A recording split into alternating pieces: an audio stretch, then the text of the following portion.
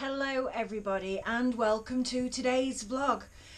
Today's vlog is guided by an exceptionally kind gift from a local gentleman. He has gifted us 4 photographs, and those 4 photographs have actually guided us towards another site of another plane crash out on Hatfield Moors. After my last vlog about the Wellington bomber crash site, I was actually contacted by a local gentleman who lives in Finningley. He knows the whole area like the back of his hand. And way back when, in 1959, he used to go out onto the moors and document mainly birds, but with his camera. And he still has those photographs, but this particular set of photographs is a crashed plane. These photographs are absolutely incredible and they give us a real journey back through history. Let me show you.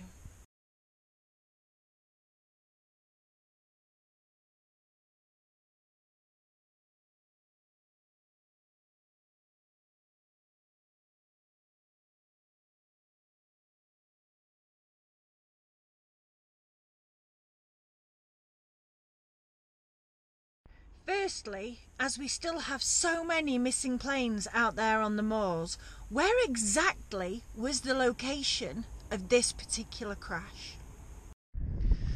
Well, this is where things get very interesting. The gentleman who gifted me the photographs said that the plane crash that he was at, where the photographs were taken, was right at the side of the sandbank where Lindholm Hall sits. He also said it was within 100 yards of the old peat railway line. This is the old railway line. Well, actually, it's the only surviving bit of railway line from when this place was the peat moors and Frisons had it. So it went all the way down there, and then in the opposite direction, it went all the way down there, taking the peat from the peat fields to the factory.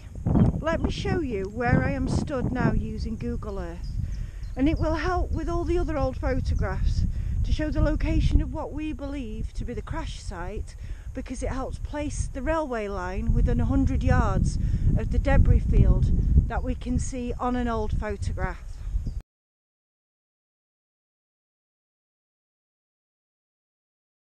So let's now look at the old photograph that we have of the moors, which clearly shows the larger circle being Lindholm Hall, the circle next to it being the unidentified plane crash, and the bottom circle is where we have the Polish memorial that we now know to be a different Wellington bomber, R1073. If you want to know the stories about those, please do check out my other videos on here, or do go to my playlist, which has got all of the videos from this area, which is about RAF Lindholm and Hatfield Moors, but they are all out there for you to have a look at.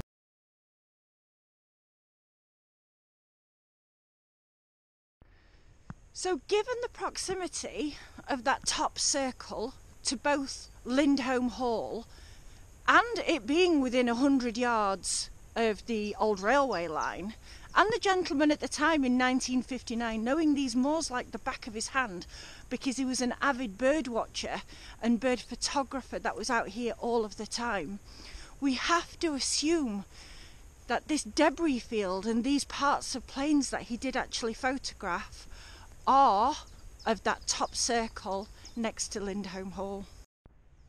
So now we've identified the crash site, the next question is, which plane is this?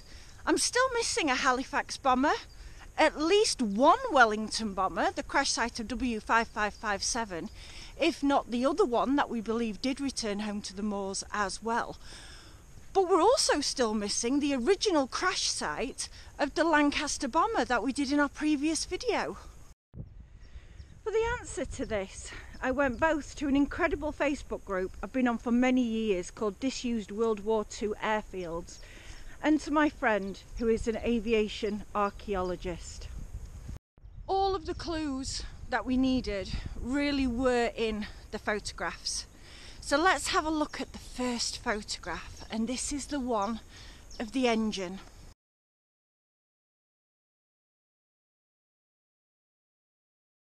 The excellent knowledge of people both on the Facebook group and the aeroplane archaeologist were able to prove that this was in fact a Merlin engine.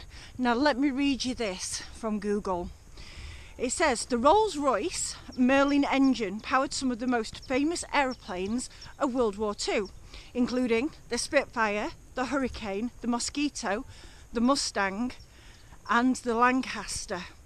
I also have to add into this list as well, from knowledge, that they also had these specific engines in the Halifax bombers as well.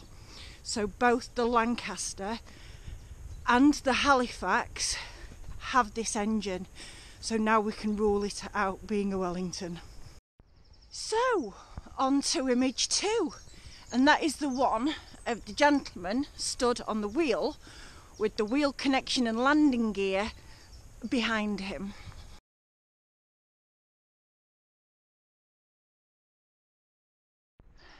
The first bit of evidence we have is that the fact that this wheel and some of the landing gear is there at all.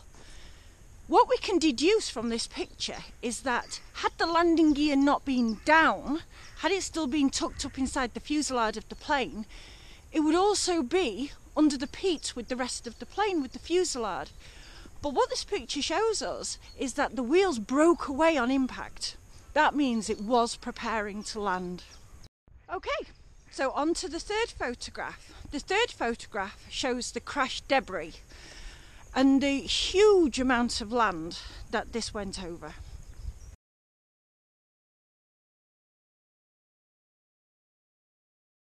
The gentleman who took the photographs said that this crash site was absolutely huge, at least well over 100 metres. What he also said is that the fuselage of the plane had dug a massive trench out of the peat before it came to rest, and it came to rest half submerged in the peat. It was still visible, but only just. The rest of the debris field were things like the wings, the landing gear and all of the bits that could have broken off from the fuselage as it dug this channel through the peat. Another telltale factor from this particular photograph is the tree line in the background. Now back then in 1959, the peat fields were not stable. They did not hold any trees at all. And the only trees at the time were actually on the sandbank next to Lindholm Hall and also down the side of the drive that actually led to Lindholm Hall itself. Out there on the rest of the moors, there were no other trees. However, even with all of that information, it's the very last photograph where the breakthrough happens. The very last photograph is a photograph of the plane's wing.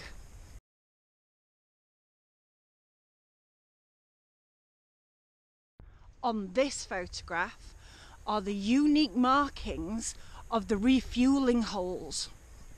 Now we can take these, we can look at the distances between them and the size of them, and we can match them to known, still existing Halifax bombers and Lancaster bombers.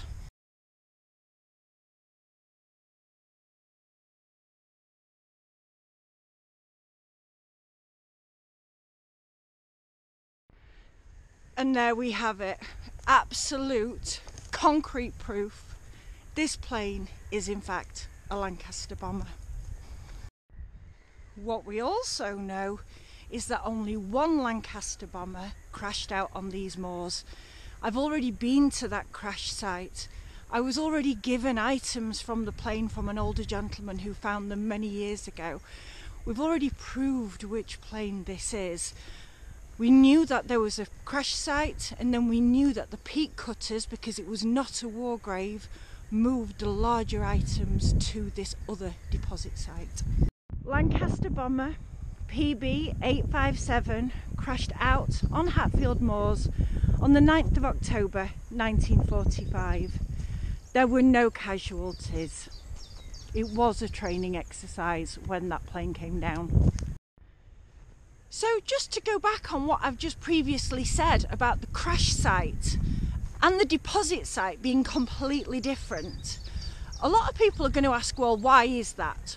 Well, I was actually contacted by an old peat cutter a couple of weeks ago after my previous video about this particular Lancaster bomber, and they told all. Basically, as they went in a straight line with the peat cutters, they rolled up the peat into similar shapes like when you get turf.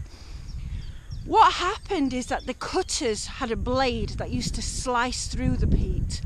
Any of the metal that hit these blades would just shatter. It was their job to keep these blades as pristine as possible. And the only place on the moor where they were not allowed to cut is the known war grave of the Wellington bomber that still had the crew on board. Now, because of that, and because they knew that there were human remains there, they were not allowed to clear any of that debris field.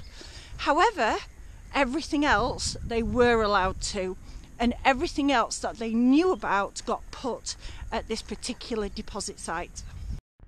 So what does that mean for our missing planes? Well, I've got two theories about that. The first theory is that it was war. Metal was needed. They could have been salvaged. The people that needed the metal could have come out either themselves from the RAF or sent maintenance crews to be able to recover as much as possible. Or theory number two, and I know it's a romanticised theory, but it's one that I hold on to. I believe the planes are still out there, either under the peat or in these huge lakes that have been left behind. All I know for 100% certainty is with every document that comes forward, with every photograph I am gifted, and with every item that comes my way as well, I'm just getting that little bit closer to documenting what exactly happened out on those moors during World War II. If anybody out there is watching and you have any old photographs, I'm not asking for them to be gifted, but if I could just have copies of them. If you took photographs of plane wrecks, if you knew as a child, if you played on these moors and you knew the locations of the planes, what the planes were, whether or not they had a geodentic structure like the Wellington bombers, please do get in touch with me. I treat all information completely confidentially. And I do hope one day to fully document exactly what happened all those many years ago out here on these beautiful moors. Thank you so much for watching. I've got so many more documentaries in the pipeline. Plane crashes just keep happening all the time and just coming up. The more that we go to the National Archives, the more we learn about what happened out here as well. I've stumbled across the most beautiful story, even though it's got the most tragic ending, of what happened to one family who lost their entire young family of boys. They all went to war and not one of them came home. It's exactly the same kind of story as Saving Private Ryan, only not one of them was saved. So I hope to bring that in the next few weeks. But in the meantime, thank you so much for watching. I really appreciate every person that takes the time to view these videos, and I'll hopefully see you all really soon. Take care. Bye bye.